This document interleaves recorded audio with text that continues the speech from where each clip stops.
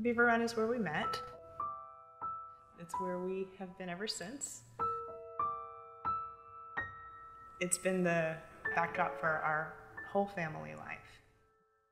We've never been without the community, and we've never been without people who have disabilities. That's very much part of the fabric of our family life, and contributes so much to the richness of our lives here. Growing up here in Camphill, I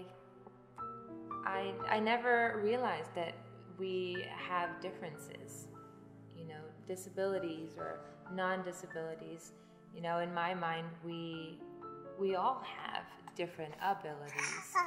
And it wasn't until later that I realized that there were